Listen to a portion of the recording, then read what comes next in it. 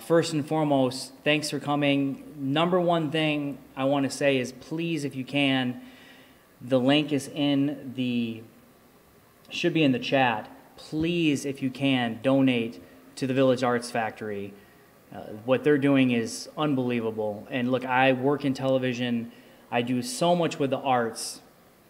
And what the partnership has done in this location is unlike any other place I've seen. And I've done a lot in the arts around Metro Detroit, around the state, and all the help that they can get would be greatly, greatly appreciated.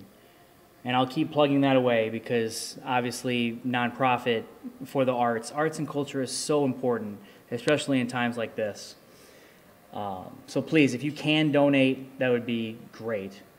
And yes, and Kelly, the VFA is wonderful. And another really interesting thing for everybody is not only is it going to be a space for artists like myself and Kelly, amongst the many others that are so talented, but they have a veterans home to help homeless veterans get on their feet, which, I mean, come on, it doesn't get any better than that. So if you can reach out and help, that would be great.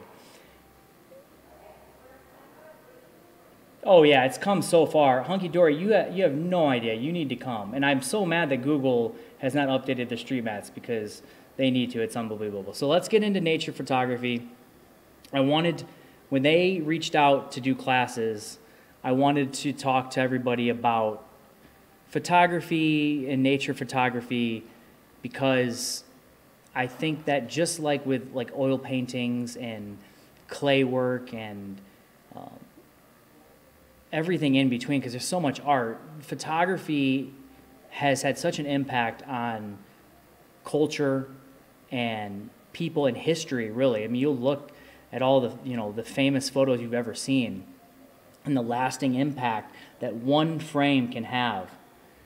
You know, when and I'm going to get off sidetrack so many times, when I tell young cinematographers coming out into video, I tell them all the time, the first thing you should do is get a camera and you should learn how to tell a story with one frame. Compose, light, and if you can tell a story with one single frame, imagine what you can do with millions and billions of frames of a video camera. So, yeah, so I wanted to reach out.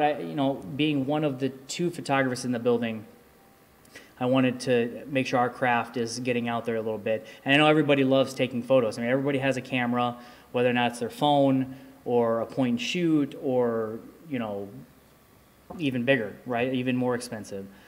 And I don't want to go too in depth on some of the real specifics unless there's questions.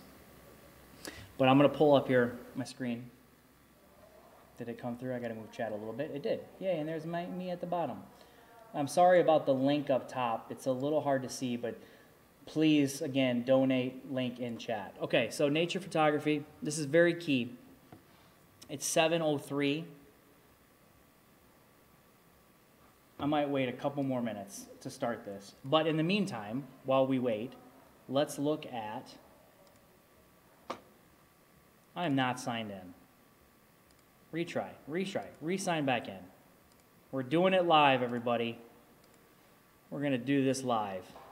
Let's go to Google. Let's go to, oh, that's right, because I am signed out here. Sign in. Okay, let's go to Google Drive. I have a bunch of photos on here I wanted to show everybody. We'll start here first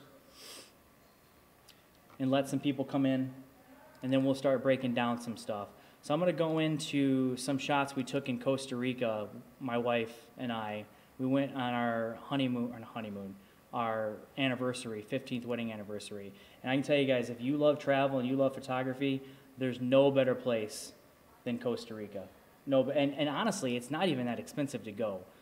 I don't know what this folder was, edit. Oh, so this is a really good one. I have this one up behind me. I don't know if you guys can see it. Let's see. Can you see it? 2, 1. Yeah, it's right, woo, woo, it's right there. Anyways, so Costa Rica, so one thing I try to do when I'm taking photos and looking for photos in nature is kind of telling a story. And that's within that paper I shared online today. Part of my advice is that's one of the easiest way to get started and trying to find your composition, right? You know, it's easy just to say, oh, just go compose something. And some people can naturally compose something without any effort. My advice would be, instead of just pointing and trying to shoot and maybe getting frustrated, try to tell a story within that frame. And again, it could just be, even if it's a sunrise, like, you know, bring the camera low, and I'll show you some examples of that. Bring the camera low to the water, you know, maybe eye level, maybe incorporate something in the foreground like rocks, right, to really show the scene and kind of, you know, put some texture to it. And yes, you should go to Costa Rica because it is amazing. Anyway, so this shot, honestly, this is one of the easiest shots I've ever done in my life. If you look at, where am I at here? Okay, so if you look at this, I'm getting thrown off because the stream is a little delayed from what I'm seeing. I apologize. So this is just a simple palm forest in Costa Rica. And what got me was how crazy specific they were and how detailed they were when they planted these palm trees. Now, the palm trees were originally planted, from what I was told, by a local for palm oil. But I don't know how much they're using it now, but these forests just span the whole side of the highways. It's pretty amazing. So anyways, like, you have these like alleyways, like, as you can see in this picture. And so basically I did a couple different versions of this, but the landscape, which is, you know, this version versus, you know, a portrait shot, kind of showed a little more of the trees on the side, right? I kind of wanted the shot to kind of fall off. And the simple way to put it is, what do you see in terms of composition, right? I see a walkway, right? And to me, that my eyes go to this area of the picture and makes me want to take a walk down there. Now, within this shot, you have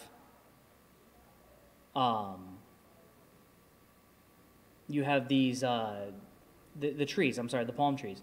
So if you look at the palm trees, they weren't originally like this. The lighting was coming through, but through Lightroom, and I'll bring it up, you can, and I don't have this specific shot right now, but I can show you, and this is getting a little in-depth, a little too quick, but this one's not edited. This picture, this is of the sequoias, and it's actually not quite exposed as I want. But you can go in with a clarity tool. Whoops. We don't want that.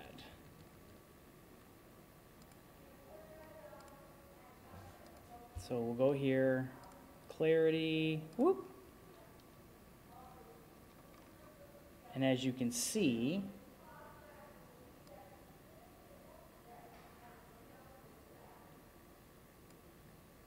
oh, PayPal, you can dial in some, oh my gosh, you can dial in some clarity here.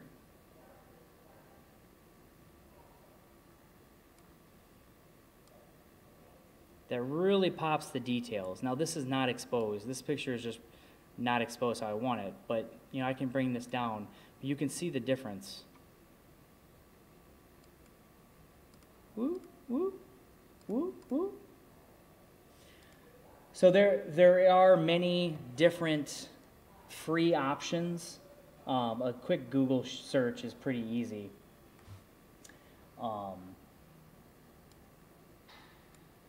A quick Google search, oh my God, a quick Google search is pretty easy.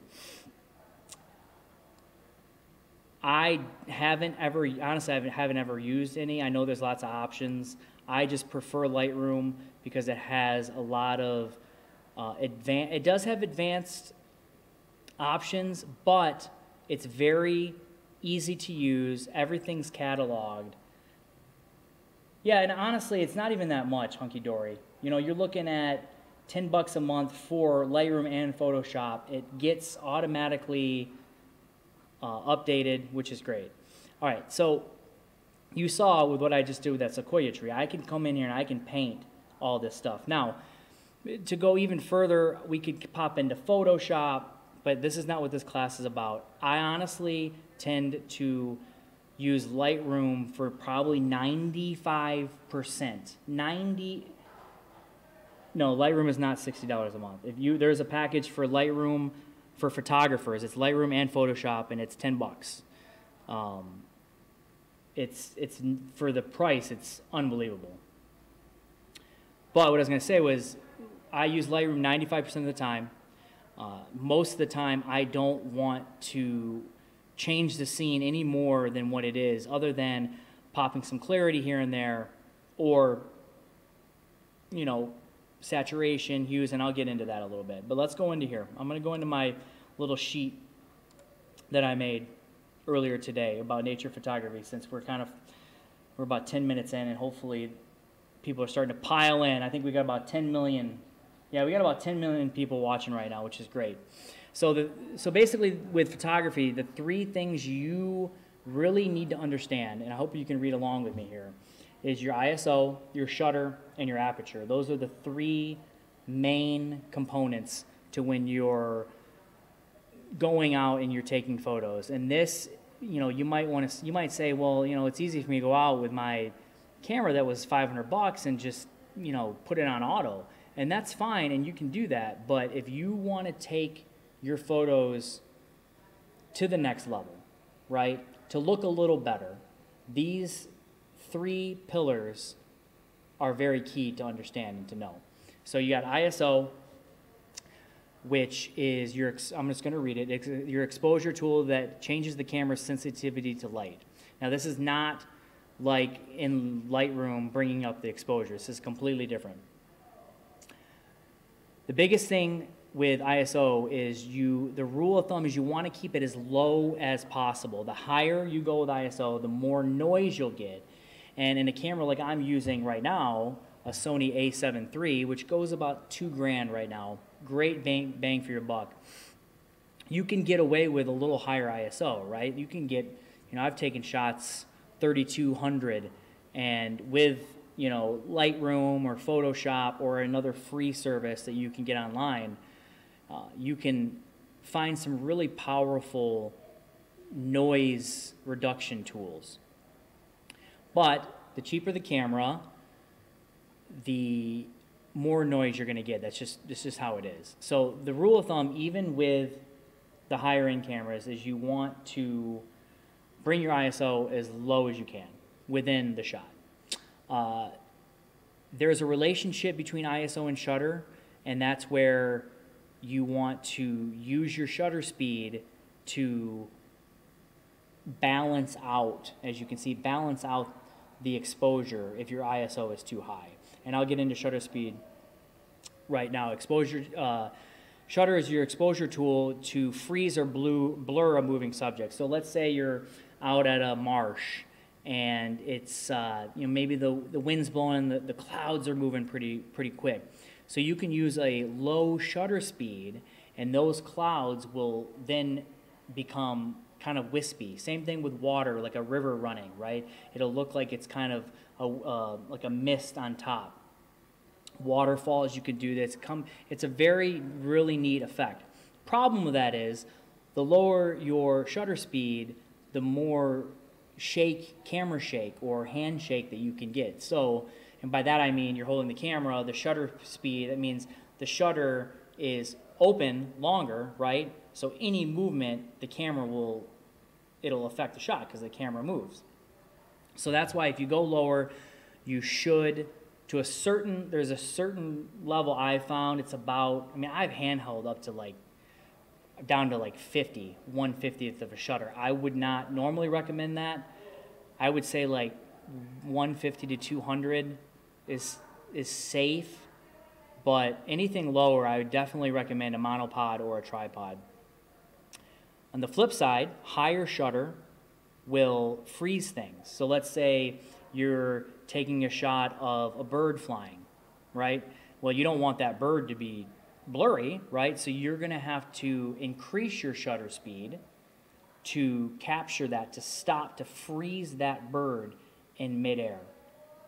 Now, there's no rhyme or reason, there's no exact number to that. That's something that you're going to have to dial in on location, because it all depends on the light available, and I'll go into that in a second. But that's where that shutter speed comes in. The other one is aperture. Aperture is the exposure tool that changes your depth of field. Depth of field is how in focus things are. So you can see right now this camera, so let me go back here.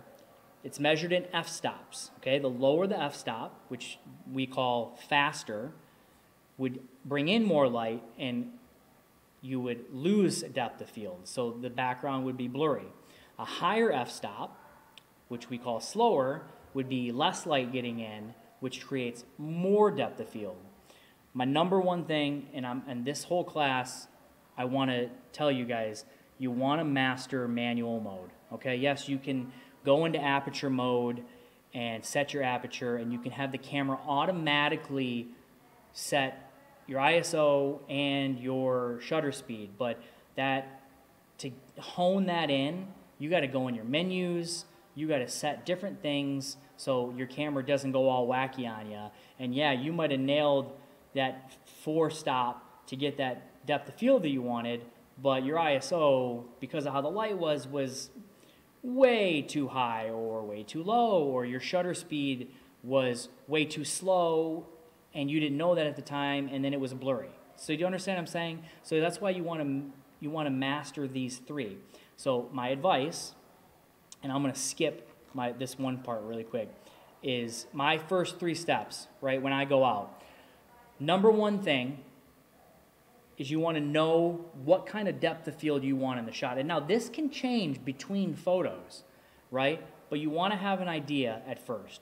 What is your depth of field? So let's say you're doing a landscape and you want the most depth of field that you can get in the shot, okay? Like, let me pull up a shot here from Costa Rica so I can show you what I'm talking about, right? Okay, so so this shot right here,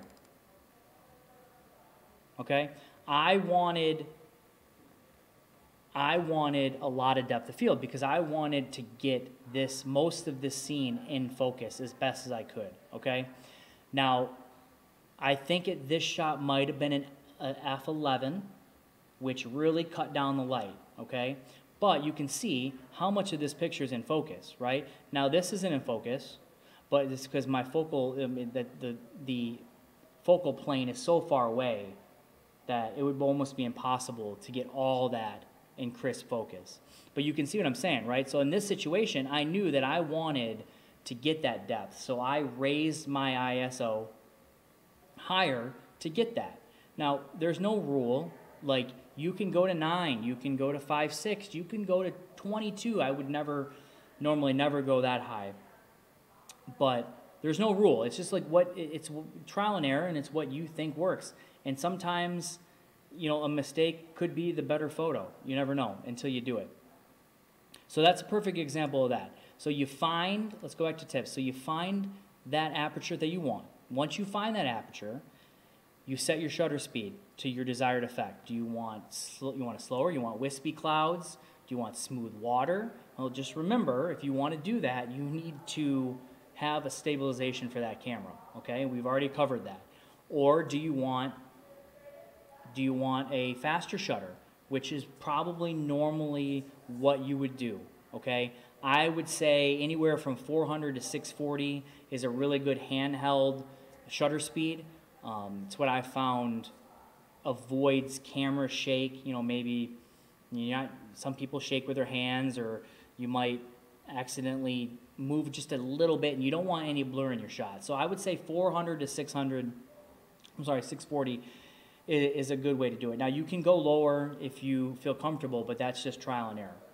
So once you have those two set, you will adjust your ISO as low as possible. And within that, you'll use your shutter speed to help the balance. Now, when you're outside, not under a canopy of trees in the rainforest, there's a lot of light. So you're able to have a higher shutter speed most of the time and keep your ISO low. I know that we had, really quick, excuse me, I know we had somebody that really likes bird photography, and this can be a really great hobby, but it can be really hard depending on where you're at and the lighting, because you, for example, you want to freeze that bird, right? Flying. Well, you have to raise your ISO. Well, what happens, a lot of times the best time to bird is, in the morning or toward the evening. So now you're not at midday where you have all this light. So now you have to find the relationship between how high can you push your shutter to keep your ISO to keep your shutter where you want it. And you see this a lot with sports photographers inside. Hunky Dory, you know exactly what I'm talking about. That's what I'm trying to say. So that's where a really good lens comes into play. And so, for example, if you're doing a bird, let's say, perfect example would be you're birding in the rainforest, okay?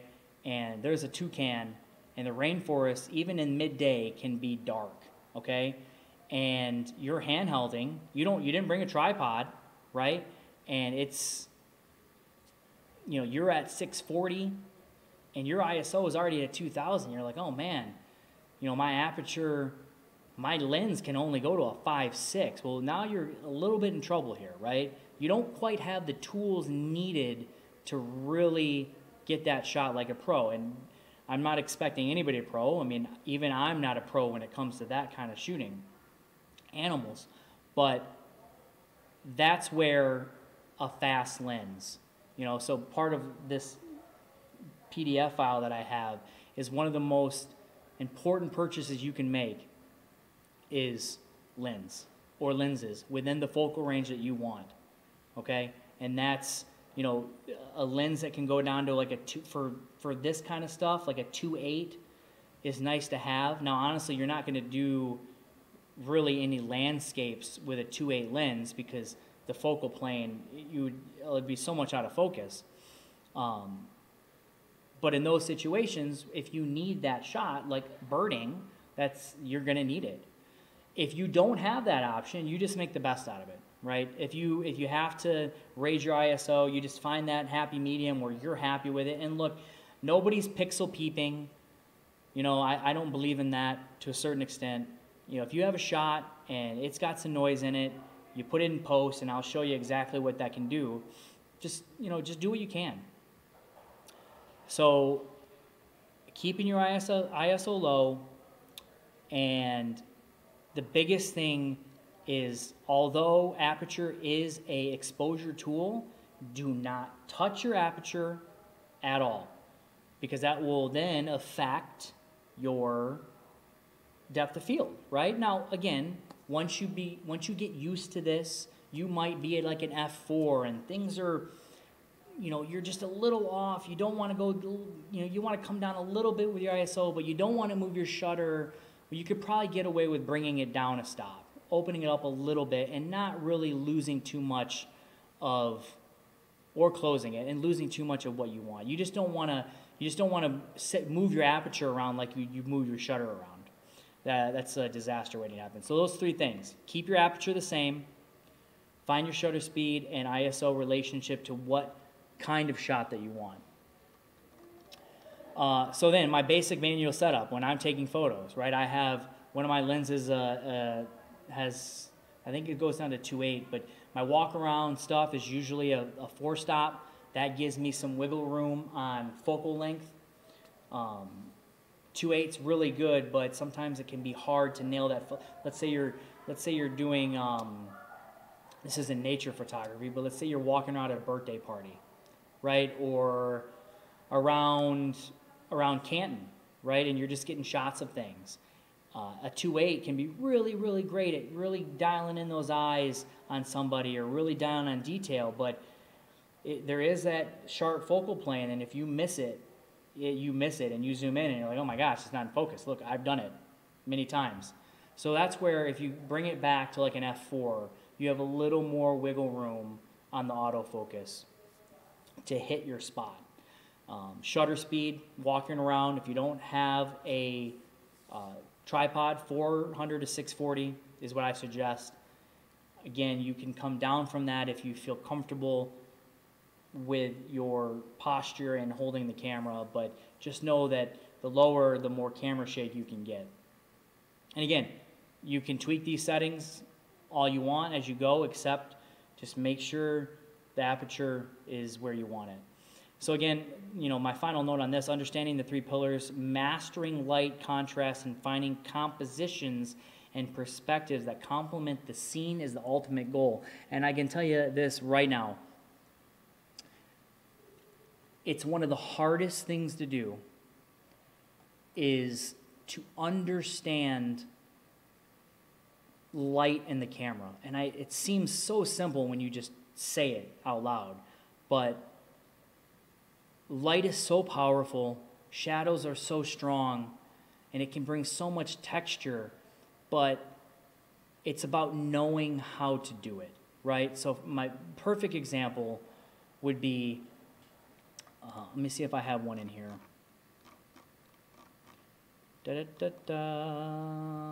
Maybe in Lightroom. Let me get out of this. So a perfect example would be a shot like this, and I'll pull it up, and it didn't work. And I'm going to go over why this didn't work. But you can see, right? So this was at Sequoia National Park, okay? And if I were to expose, and this is about knowing light and learning how to take these pictures. If I were to expose for those sequoia trees, the entire backdrop would be completely blown out. It would be super, like I can just show you right now. Look, if I bring up the shadows, I'm sorry, I'm not going to bring up the shadows. I was in my real estate. You bring up, so if I'm exposing, so let's say this is the shot of exposing for it, right? For the trees. Look how blown out. That's not a good picture. That's awful, right? So in this situation, what are your options? Well, you can do what I did, and you can bracket your photos, and this is advanced, and this could be another class. Actually, I'm sorry, I did bracket. I did a 3 bracket. You could bracket your photos, and then in post, you merge them together for an HDR. But at the end of the day, I would tell you, like in this situation, this shot just doesn't work. And that was one thing I was going to talk about, was it can get frustrating when you're not a Nat Geo photographer and you don't have the time to go out and look at the weather and look at the sun and know where you need to be at the exact time. No, most people have time for that, right? Like when I went to Sequoia, we packed up the kids, we went there, and I had no say on where the situation, like when we went, I couldn't control the weather. I couldn't control the light, right?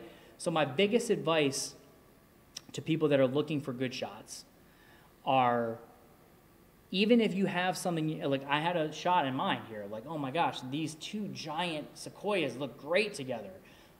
But when you look at it for real, it's like, well, it just doesn't work because of where the sun's at. So what did I do? I took the shot. I just wanted to see what it did in post when I bracketed them. But at the end of the day, you just move on. You just have to find another shot, right? So this is not bad, right? It's a silhouette shot, and with how these trees are and everything, it just doesn't work. But with that said, you're on a digital device. You're not on film, so it's not costing you money to take the photo. So take the photo and then trash it later if you don't like it. But you can see here, you just move on, right? So I just moved on, found where the light was peeking through, and this is not edited at all. This is just to show you different perspectives, trying to find shots when the shots that I wanted were not there, okay? So there's an example of that. Let's go back to the PDF. Is there any questions? Anybody have any questions on what we're talking about? I hope I'm not talking too much.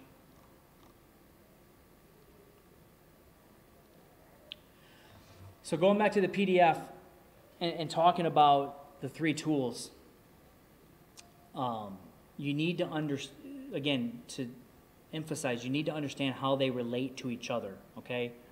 Understanding light and contrast and not shooting a subject into a bright sky, right? And then just like, oh, if you're taking a picture of a family member or a tree, a beautiful tree, right? And you expose for that tree and the sun's behind it, it's just going to be blown out white sky and it's not going to look natural. Now, that could be what you wanted, and it's art, and for the most part, there might be people out there that like that. Me personally, I'm more of a natural shooter, and I want to see what my eyes are seeing at the time.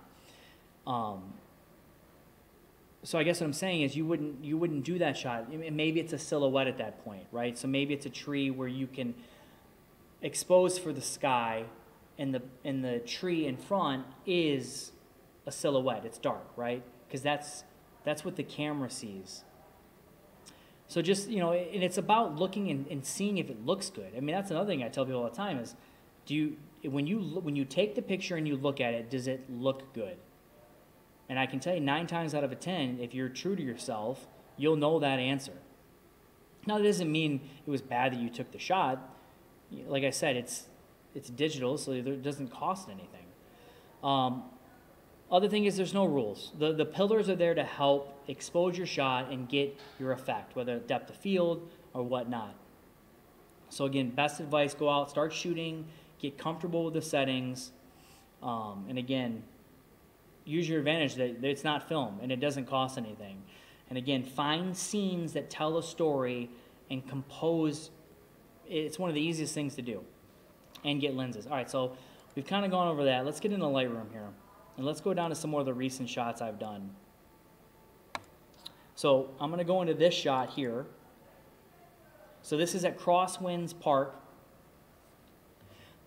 This is with a 16 to 35 millimeter lens. And that's another thing I'm going to tell you guys. Like, not everybody can go out and afford all these expensive lenses, right? So I would say get what you think you can use with the money that you can afford. And I mean, look, you can get amazing stuff with anything, right? The lenses are just tools at this point.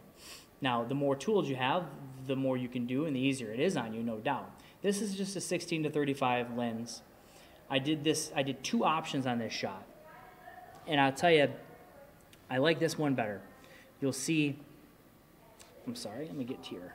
So here's this version, and here's this version.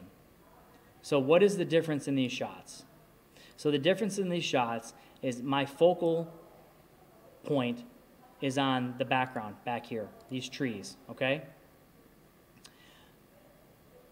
When I was originally looking at this, I wanted kind of a window to the marsh kind of feeling. And although this is really a really nice shot, right, it just didn't draw me in as much as this shot did. And just a simple change here. What is my focal on this? My focal point on this. My focal point is the wood. And the reason why I did this is because I felt like even though this is beautiful, right? Hunky, I see your question. I'll get to it in 1 second. Even though this is really beautiful, this, for some reason, was really drawing me in, right? Kind of that broken wood, looks old and kind of rustic, right? So I focused on this, and then you just do a little editing. And I'll show you a quick, and this is not an editing tutorial, but I'll show you what this looked like without any editing. That's without it, okay? So all I really did in this shot is I adjusted the white balance, I adjusted the clarity, the vibrance, and I probably brought up maybe some shadows and took down some highlights, but I'll go into that really quick. And then I also dialed in some of these, like I told you earlier, where you can take the brush tool and you can brush in clarity, and I'll show you right here. Let's go back. Okay, so here we are, right? Brought down some highlights in the sky. And again, this is really all I do with editing. I don't do too much with my shots. right? This is a little more dramatic than normal, just because that's what I was feeling at the time when I edited it. But, so I popped the clarity up, and you can see the difference with clarity. See how it really dials in some detail, okay? Vibrance and saturation to really get some of these yellows and highlight the greens in the trees. I don't think I messed with these on this one. And then here, I'll bring this up. These are my brush strokes, and I'll do this right here. So this is my clarity and my exposure. So you can see I dialed in a few spots. And if you look, I can turn this off. See the difference? Still a good shot, but see when I add that clarity, how it really pops that wood grain? Really makes a difference. Okay? And then down here is where your noise reduction is. My ISO, if you look right here, is at 100, right? So I don't have too much, I don't have any grain at 100. 4-stop, because I wanted that fall off. That's right there. I wanted that blurry, because I wanted this more like the window and wanted this to have a little more of the focal point. So big difference in your, so this is a 5.6 because I wanted a little more in focus, right? Still 100, but you can see too, things change every shot. This is 16-35. This shot's at a 22 millimeter. This is at a 28, right? Little different composure, composition, similar shots. Let's go to your question, Hunky Dory. I had one instructor tell me that he uses flash fill a lot. Never think to do this, and I'm not sure how I like the effect. Thoughts? If you're talking about like animal photography, is that what you're talking about? I'm assuming? Because that is a valid strategy.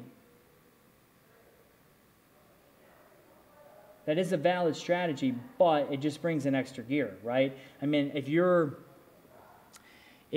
a professional that's going out for a professional photo and you're in like the, so yes, I would tell you this. If I were going to do professional shots in Costa Rica, in the rainforest, it definitely is a really good option.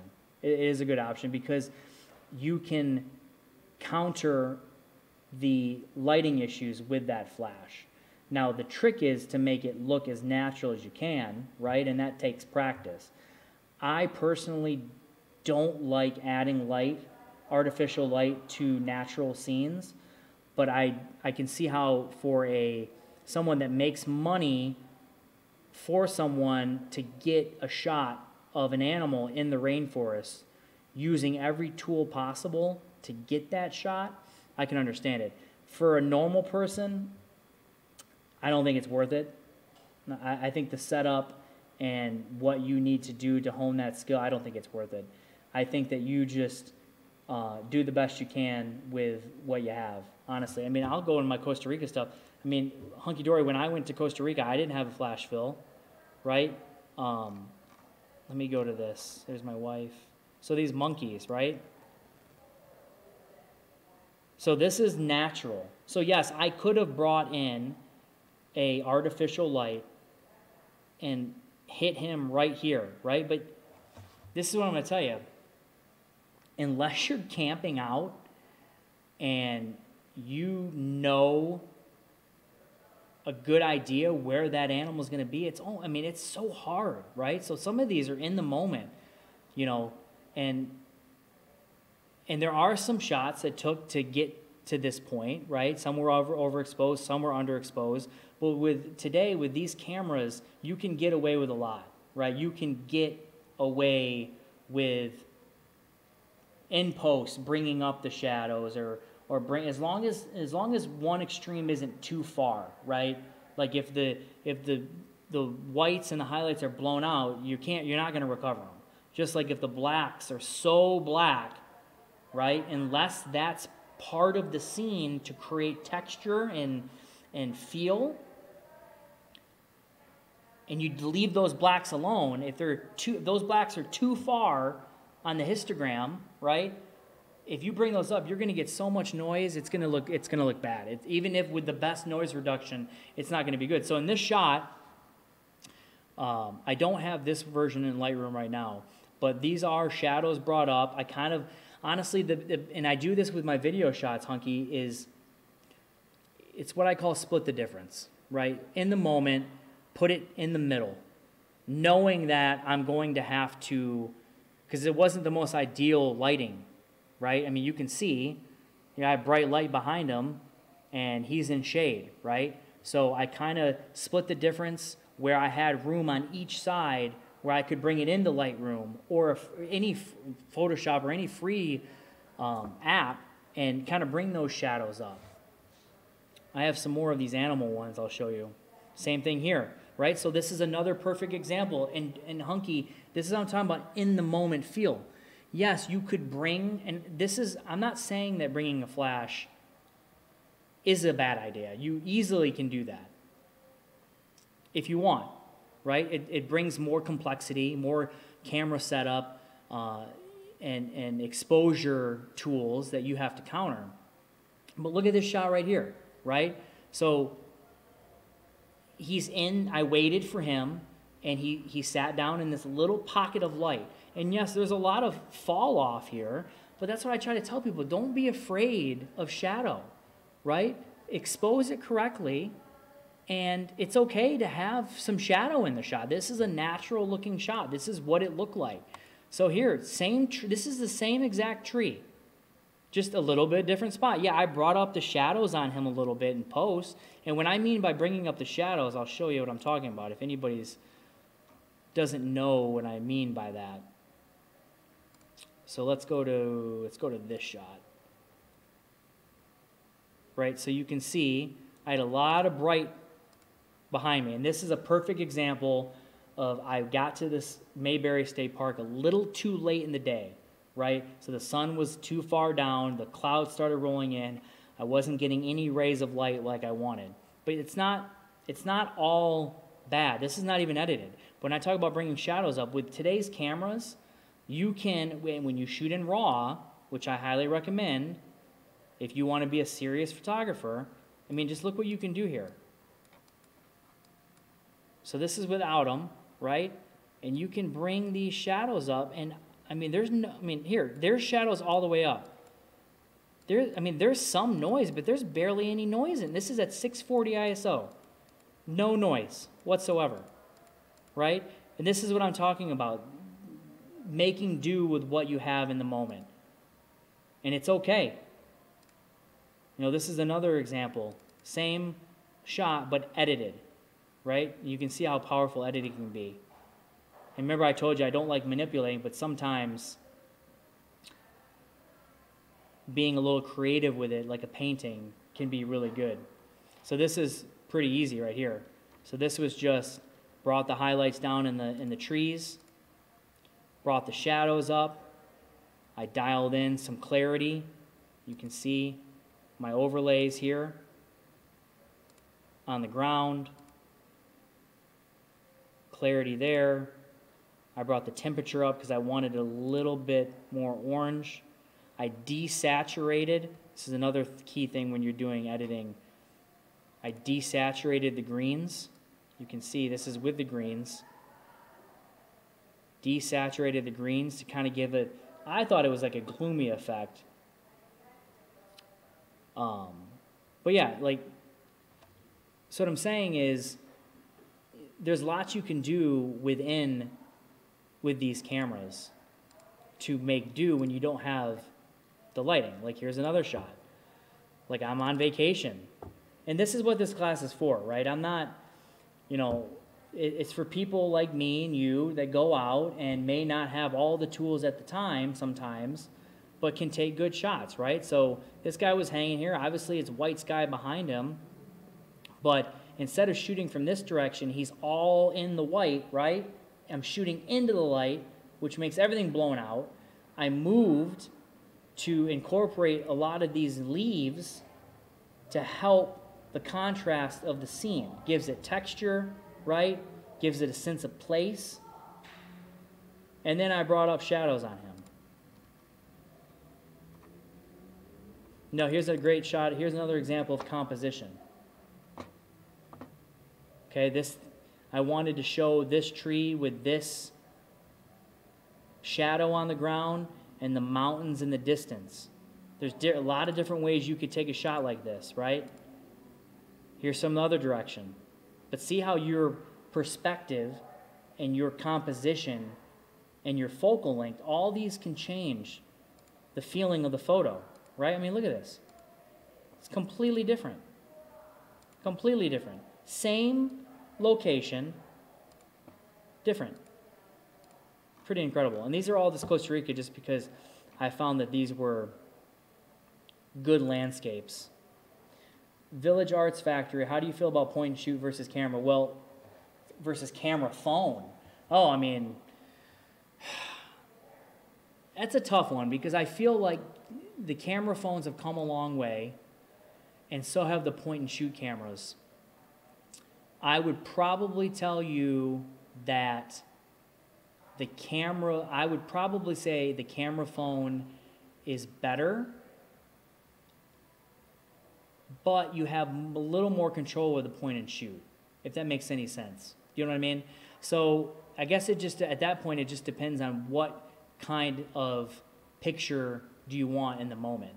And if you're taking photos like that with your phone or with a point and shoot, you're not looking for these types of shots, right? It's not going to be exactly like this. There's going to be you got to understand that there's a difference between those and a $2,000 to $6,000 camera with a nice lens, right?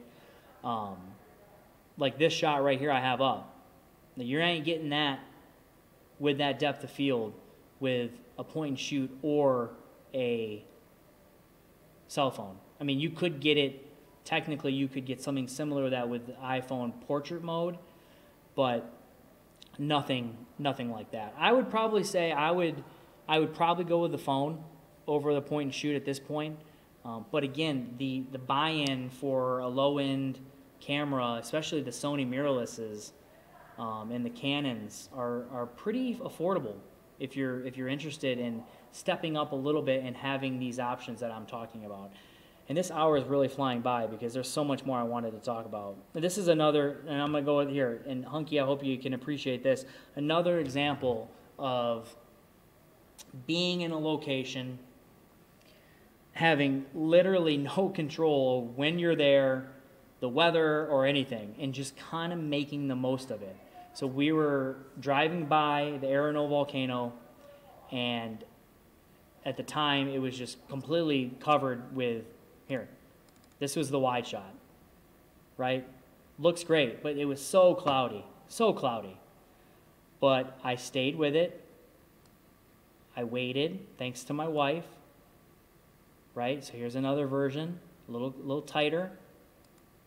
But see how it can change, just waiting a little bit, right?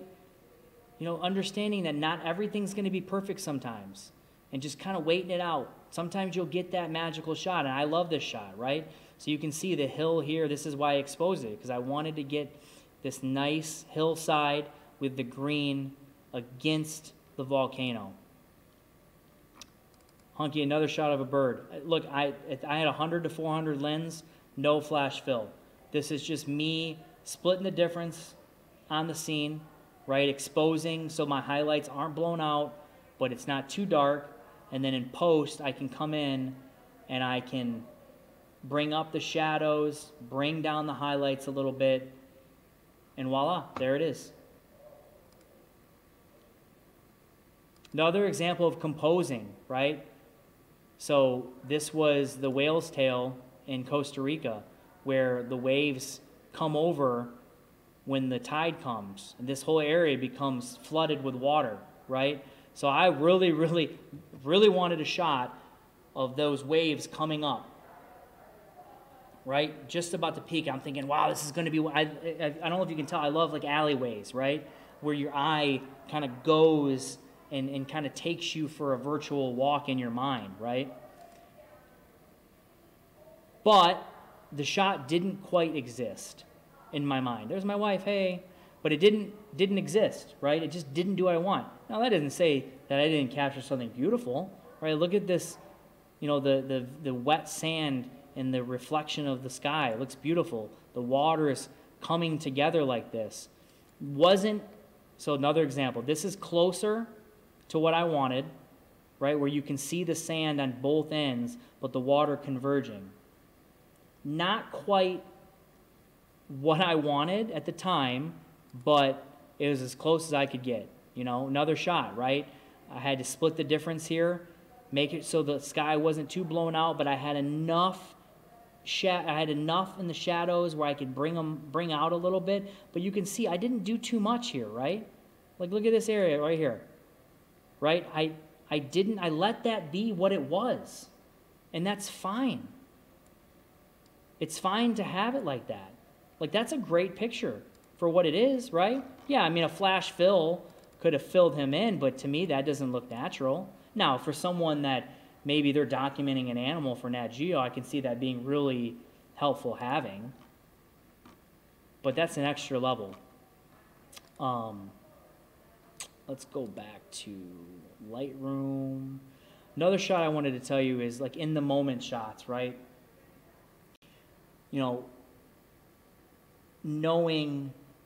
Having a creative eye, and I think it comes natural to a lot of people.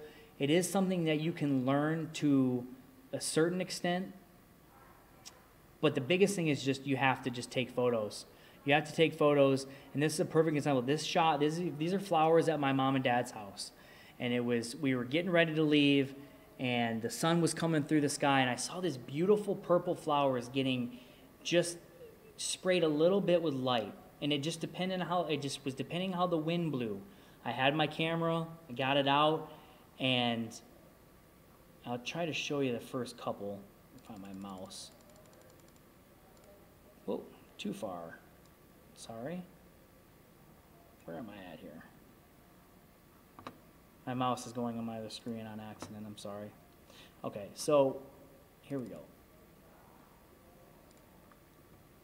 So you can see how the light comes in, right? And that's kind of what I saw. The first shot I didn't know if I really liked. Okay. Settled on this one, did some editing, brought up the clarity. So this is without it, right? But you can see the difference in exposure. So this is 100, 4-stop, 250. And you can see between the two shots, because of the change in light, I went from... So, okay, that's what happened. I remember now. I took this shot, and it's great, but I wanted a little more depth of field. I wanted a little more depth of field. So this is a 2.8. This is a 4. So see how those flowers are a little more in focus, giving it a little more texture. And I hope you guys understand what I mean by texture. It's the best way I can describe it, a little more texture. Now, within this, remember what I told you, like sometimes you have to change your settings. So my ISO never changes here. It's always 100. I'm 2.8. But this time, instead of a 320 shutter, I went to 250 to compensate a little less light on the flowers, right? So now let's go back to the edit. After I went back and forth, back and forth, back and forth, back and forth. There it is. Okay. Nope. Oh, no, that's not the edited one. This was the edited one. I'm sorry. But it's the same. It's the same shot. It's just I moved up a little bit to get a little more of that green. But anyways, you can. So to your point about the saturation. So I do have a filter on this a little bit where I dialed in some purple on my curve. But yeah, just bringing in some of those purples are really good. I also want to show you another one of these shots I got the other day before we run out of time. Is there any other questions? I don't know if I've answered any or I've helped anybody in this other than me rambling. Oh, here's another example. So remember when I told you guys about how I went to Mayberry a little late and I was a little disappointed, right? And although these shots were nice, I thought this was cool, hugging tree. it didn't quite do what I wanted to at the end when I did it. But then as we're walking, you keep looking. You don't just stop. There's even when the situation isn't exactly what you want, you find things that can inspire, that can make you smile. And again, this didn't work for me. At the time, I thought it looked cool, took the picture, found this one. Okay, now look at this shot. So this is the original. This is the edited. And I know you're going to say, well, Chad, you do a lot of editing. Yes and no. I don't do that much editing.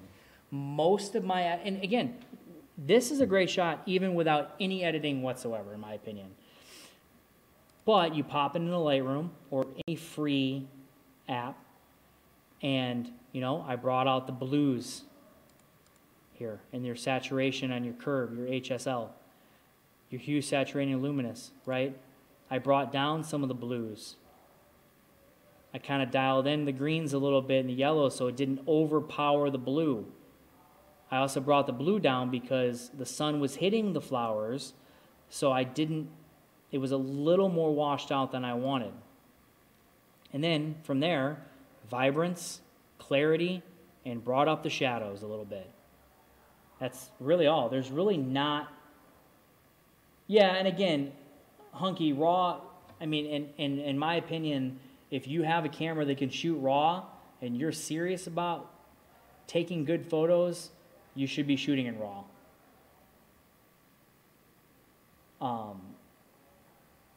Especially if you have no control over anything and you're just out, because that'll give you the best opportunity to help that shot, if that makes any sense. And I think you know what I'm talking about, because if you don't shoot raw, you can't do all this stuff. You can do some things, but you do not have this much control at all. Now, that's not to say you can't shoot JPEGs.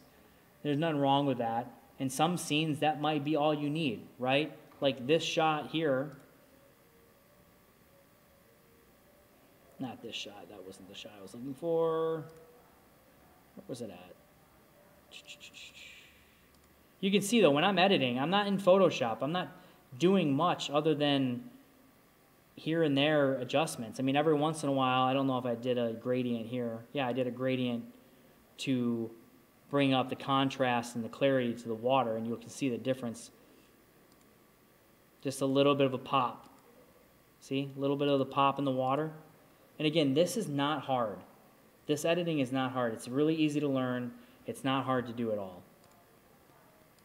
I was trying to find a shot where it was minimal editing. The last few shoots I've been on have been tough because I haven't. Oh, so this is one right here. I put a couple dramatic effects on it, just to get some little more purple. But there's not much editing done here. This could have been done with a JPEG, but it also, when you shoot raw, look what I can do. Look at these. Look what I just did. You can't do that. Look at that. Barely any noise. You can't do that with JPEGs. Now, I didn't want all that green. I wanted a little more silhouette, so we're going to take it back. Right? I just wanted to show that morning with Mom and Dad on the water. So I guess I'm almost done.